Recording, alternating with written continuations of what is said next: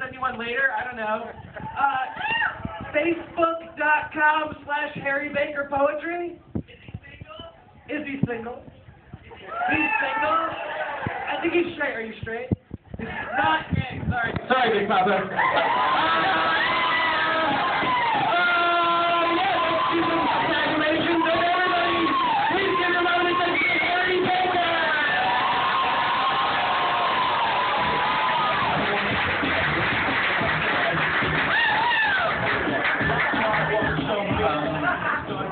Cool.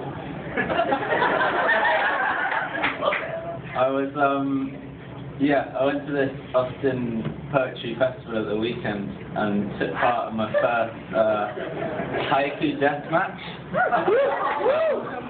So I got some haikus for you. I bought an origami novel. Can't wait to see the plot unfold.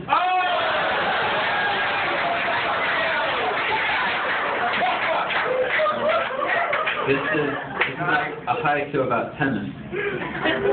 Venus Williams' relationships don't last. Love means nothing to her.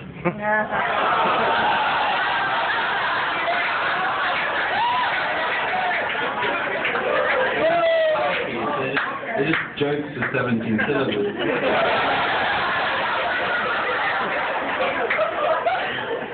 Which also means they go well on Twitter. Farmer A and Farmer B needed some drugs. They went to Farmer C. If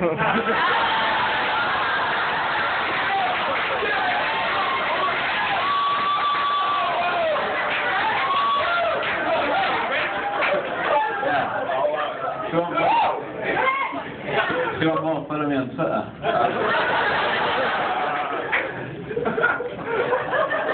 I'll do a poem. This is...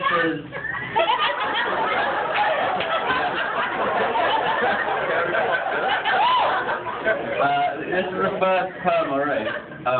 Before I did poetry, I used to be a rapper, and I had hits such as 99 Problems But Maths Ain't One. After doing that, someone saw me and for some reason thought I was the nerdy maths kid.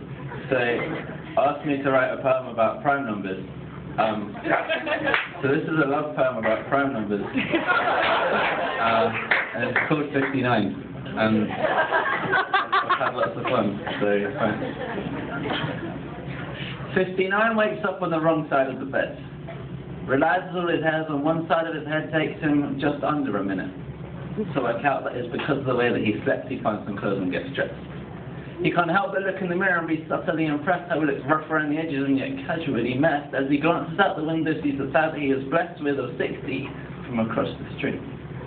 Now, 60 was beautiful. Perfectly trim, cuticle, dressed in something suitable and never rude or crude at all. Unimprovable, more on cue than a snooker ball, but liked to play it super cool. And 59 wanted to tell her that he knew her favourite flower. He thought of her every second, every minute, every hour, but he knew it wouldn't work. He never get the girls, so though she lived across the street, they came from different worlds. Or 59 of my 60's perfectly round figure. 60 thought 59 was odd.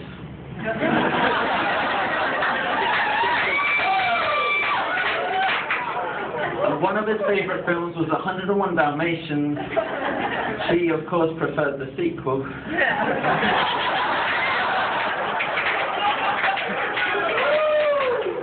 He romanticized the idea that they were star-crossed lovers. They could overcome the odds and evens.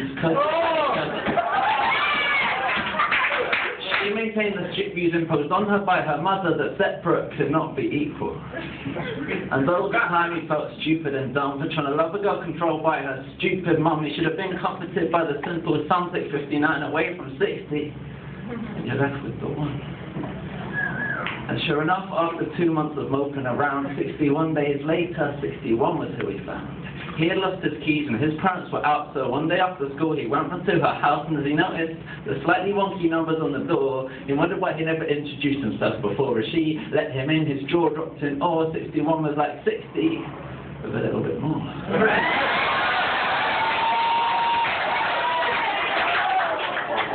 She had prettier eyes and an approachable smile, and like him, rough around the edges, casual style, and like him, everything was in disorganized piles, and like him, her mum didn't mind her friends stayed a while because she was like him, and he liked her.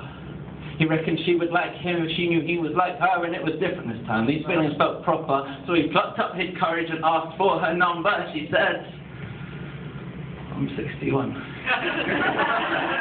He grinned and said, "I'm 59. And today I've had a really nice time, so tomorrow if you could come with her to mine." She said, "Yes. I love talking to someone just as quirky."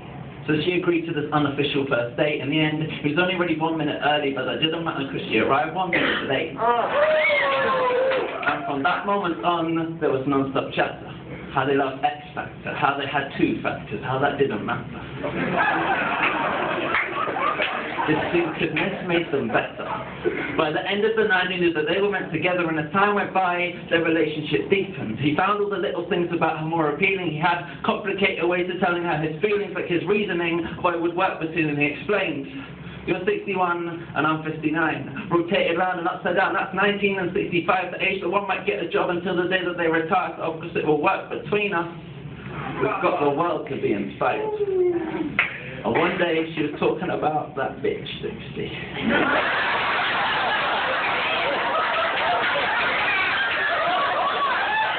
She noticed that 59 looked a bit shifty. He blushed and told her of his crush it was the best thing that never happened because it led to us. And 61 was clever, see. Not prone to jealousy. She looked him in the eyes and she told him quite tenderly, "You're 59, I'm 61, together we combine to become twice what 60 could ever be."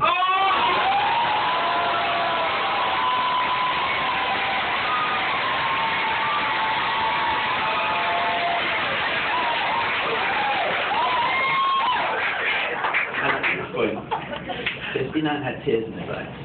Was so glad to have this one-of-a-kind girl in his life. He told her the very definition of being primed was only one in himself, in his heart divide, and she was the one he wanted to give his heart to. She said she felt the same, and now she knew the films were half true, because that wasn't real love. Love was just a sample when it came to real love. They were a prime example.